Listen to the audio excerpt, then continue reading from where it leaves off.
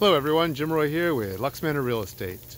So I'm out here on a snowy day here in Gaithersburg, and I just finished showing a townhome that right behind the backyards of all these townhomes, there's a very steep hill here. Now normally this would cause me big concern regarding water coming down and affecting the basements of the townhomes behind me. I'm going to turn around so you can see.